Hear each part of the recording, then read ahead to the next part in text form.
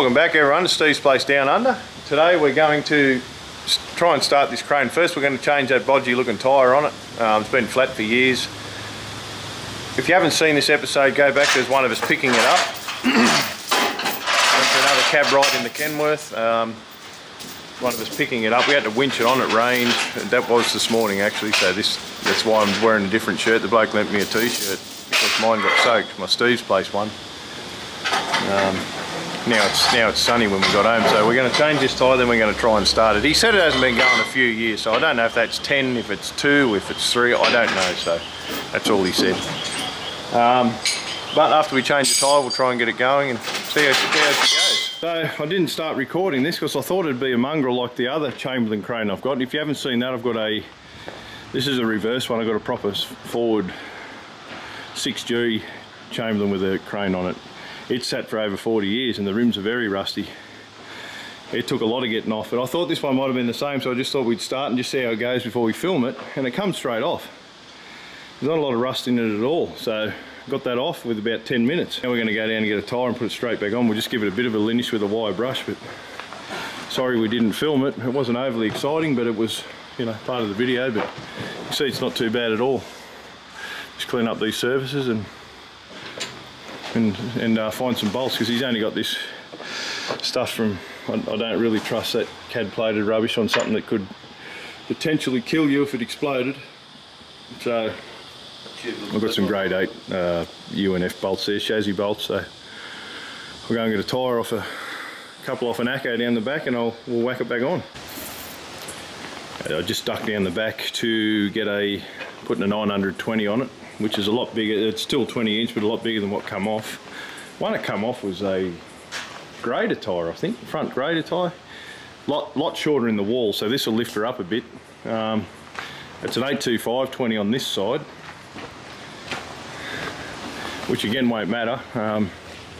It's still pumped up, so it'll be able to be pumped up even further to bring it back up. The 825 it's like a lower wall sort of thing. So a mate of mine, John, if you're watching, John, this is off that Acco of yours, had a butterbox Acco that was running these 920 tube tyres, and I think he put 11R 22.5s on it, which are steel belt, which are radials. So I got 6 or 8 of these off him, and I used 2 on the other Chamberlain crane I got. Again, if you haven't seen that episode, go back. Sitting 40 years, it's a 5-part series, that one. This is the 3rd one I've used, so it's good. And I've got another one of these. This is I think they call them an R1250, these reverse Chamberlains. It's basically a 9G reversed. And I've got another one over here which is heavily modified, but originally it was one of these. So it's over there among all that other mess. It's got the same size tyres, but I remember even as a kid, because it's been in the family a long time, the canvas coming through, and it's still going, that one tyre. So to tidy her up, I could put a couple on that, and it brings me down to probably, I don't know, I had a few of my own down there. I'll probably have 4 left in stock or something. So it's worth getting these things. You think, oh, tyres you don't want laying around, but you do, because I've used a lot, and I've also got a lot of old trucks down the back that run them old girls. Oh, they'd even fit this truck. You could use them. If you're using any prime moves around the paddock, they'd still fit this. So not that I'd do that to the poor old girl, but so we're going to break the bead on this one, put a bit of slippery on her, and put it all back together, and we'll concentrate on getting it going. Mick's just dying to bloody dive over. He's dying to drive it off. I said, Mick, we've got to put a wheel on it first. So he's looking at all the levers and what ones he's going to pull first. Break that wheel. Okay, so it's about an hour later. We had a couple of beers and talked a bit of rubbish. Just had to get that split rim off there. And then this one will lift straight off. The beads are already broken.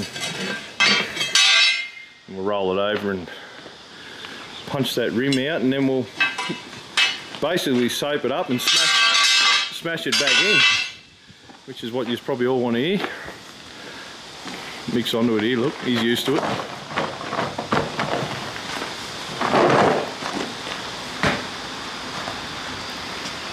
I haven't really got a taper to let release these, they're just a flat wheel. Oops.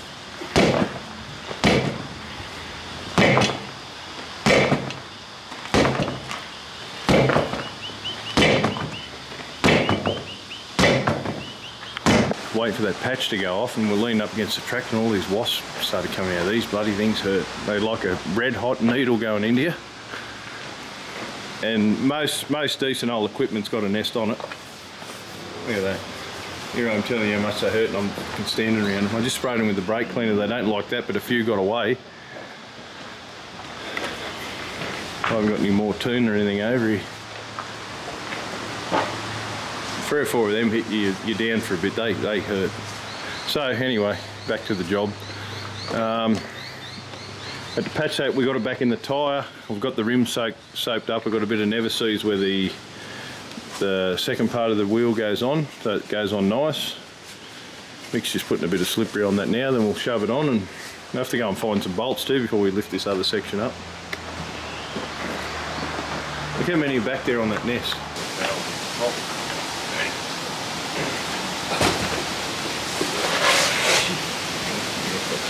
A little bit of pumping, mate.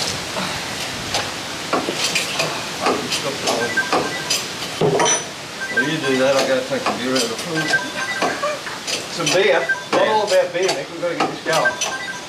It's in the beer. Time off the road. Time's money. Better than having frozen beer in the freezer. Busting.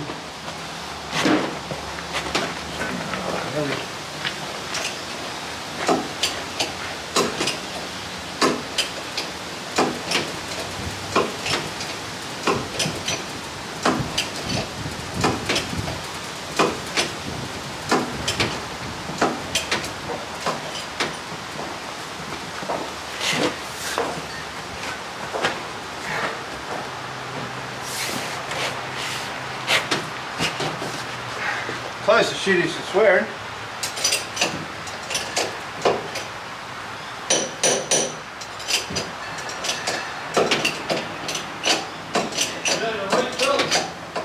Yep.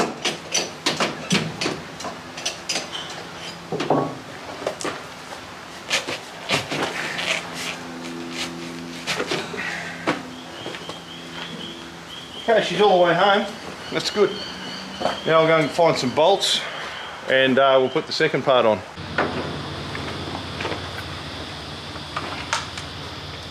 Where's that? Oh, here. There.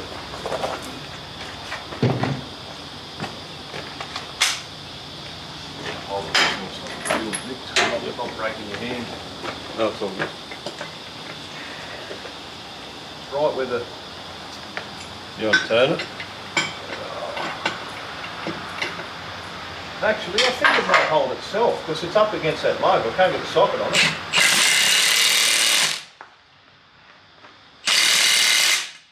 That went home. That's done. Still 180. Those are actually fitting that lug without that square on it. Like the keeper lug there.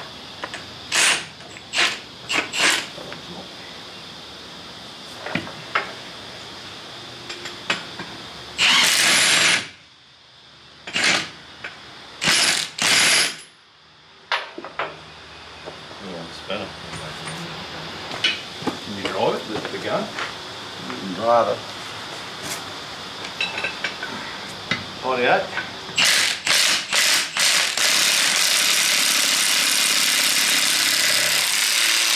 Yep. Is it tight? Oh, probably go a bit tighter. Go. It's right in, isn't it? Yep. Spin it. Do this one. No, down the one below it, Mick. Oh, sorry. Yep. Yep.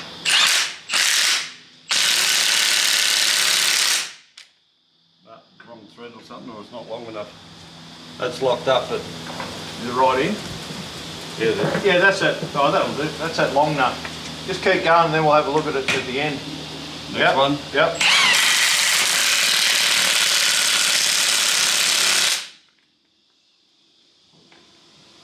Yep, the top, it's done that one, isn't it? Yep. Again? Hang on, hang on. Right. Yep. What's happening there? Go. Wasn't spinning, was it?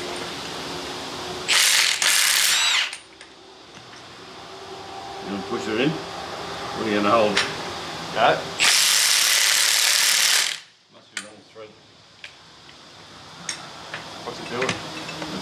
go nowhere. We've got a mile of thread to go. Push. Okay, just I'm going to push it out, back it back out. Cross threaded or something there. That was that one I couldn't start too.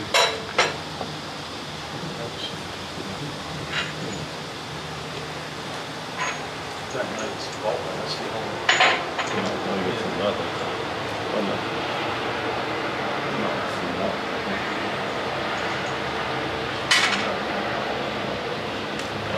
That bolt's funny. Well, I think that just happened in there. No, that's a different bolt for a grip. Oh. Take this one and start.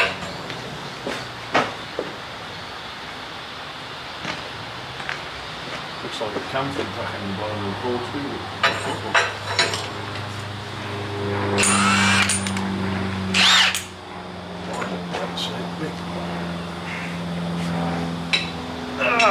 Hang on. You're in Chamberlain up, mate, to get some factory bolts. That's right. Righto, into it.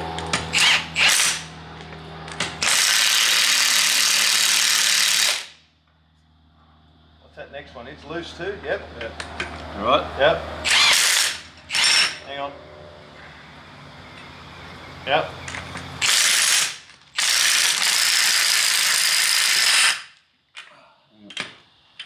Socket's not deep enough.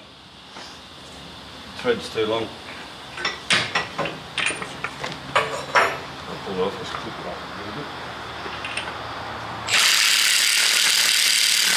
bit. The tyres on, the jacks are out from underneath it. We've got a battery in it. We haven't tested anything yet, we just sat it in there. The Mick's had a drum of fuel up there because he's had the tank disconnected. He's just got a boat primer bulb down there, which I like because that other Chamberlain crane I did's got one on it. And the fuel tank around here looks to be in good condition, but it's like water and bits and pieces in it, so I'll eventually hook that back up. Hasn't had an air cleaner on it for a long time. That's, I was going to say fairly bodgy, but it's beyond that. But anyway, it's still there. It looks like the generator's just there to tighten the belts, like everything at my place. So the water pumps had it. I know that you can still get those. So I'm going to bleed the fuel up now. We're going to see if she winds and see if it fires up. I did test the throttle off camera, but someone's put all these shit and glitter cables on it. They're just very bodgy and they've broken off either end, so I'm just going to have to go in and get some more of those and just set it back up the same, because it obviously works. So, but it's just going to be on idle now. Unless the rack's stuck, it'll be flat out. But we'll set this up and see what we can do with it. How long do you say, Mick? You said a few years. So let's give it a go. It's all bled up to the pump. We haven't bled the injector lines, but it might be okay. Because can't see any reason they'd be empty. So.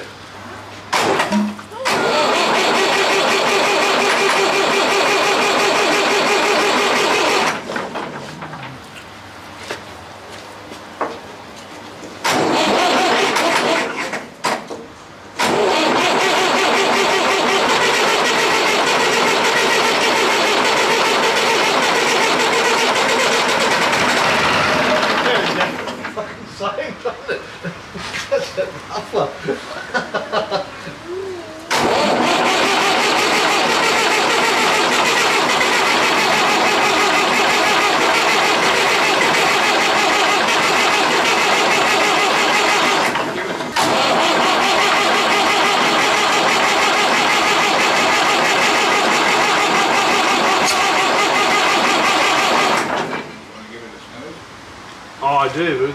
It started before by itself, so it's got to be. When that? Just then. It coughed. It fired.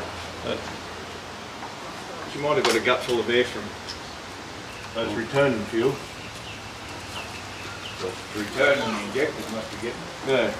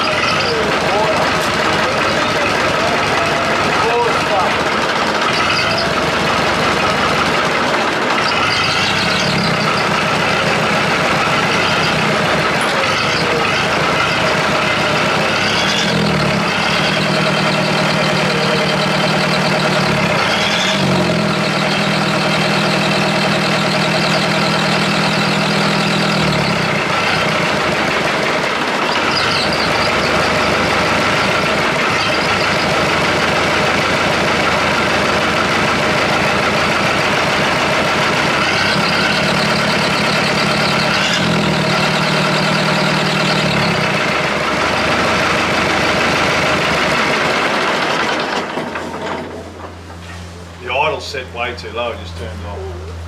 But if I wind that up, that's why he's got all those wires and things holding it there, because like I say, to keep it running. Yeah.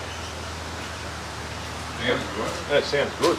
Running on all four, I just get a little spanner and where from? Well, Like top or? up towards the top, yeah. Let me see. It's up here. You see the water coming out of it. So the water pump must be working. If it sort of... It'd have to be, if the impeller's on there, it's got to be working. It's just not, probably not holding it.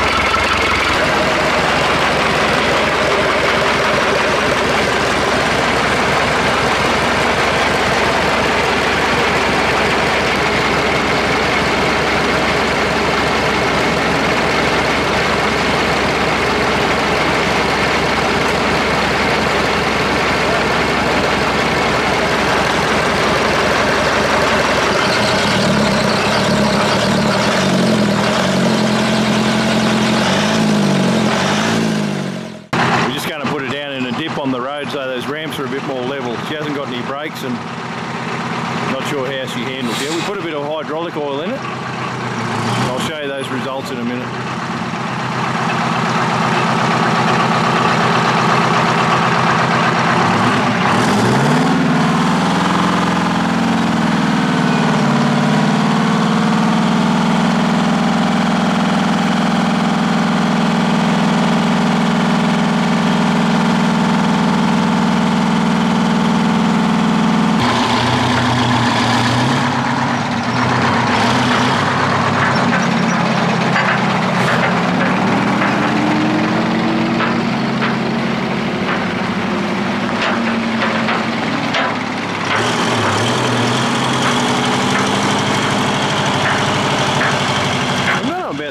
Whether it's Chamberlain, seems to be made. I wouldn't, probably not Chamberlain, but probably seems to be made for the machine. It's cut out where the wheel is and where the crane slews. So I don't know.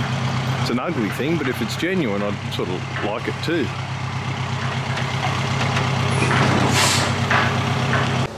You want to hold that lever forward while you're there, Mick? Sorry? Push that lever in, can you? Oh, this one. Oh, yeah. Okay. That was a good idea, Steve.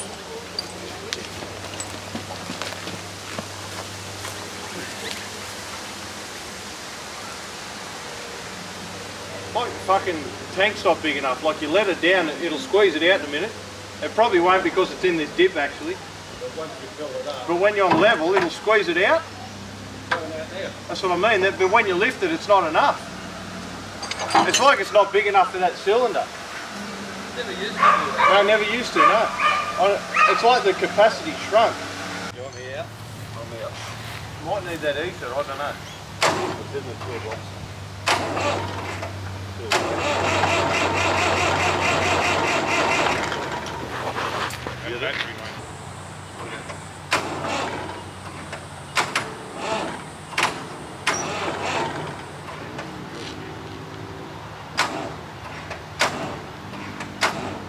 It wouldn't have died that quick, it was just working. But the sun was very red off.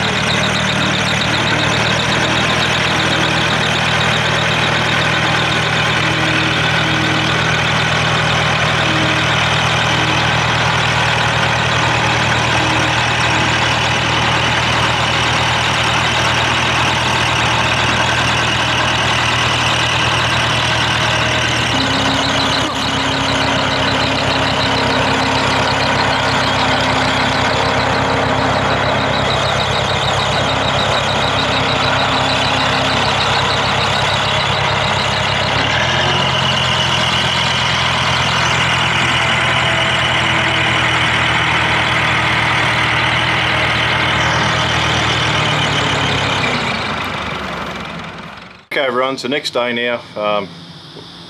Got a bit carried away last night. It started getting dark, and time we parked it up and packed everything away, all the float and the truck and everything, it just got too late to finish this video. So we will be doing more on it. Obviously we're going to just park it for the time being. First of all, I'd like to just get the brakes and the water pump working, and I think it'll be a usable machine for a while. We plan on building another shed here, so we'll probably use it on that. But until then, thanks for Patreon members, thanks for people that subscribed, thanks to everyone that's supporting us. So please like this episode, please share this episode, please, just, it all helps us grow. So thanks very much everyone.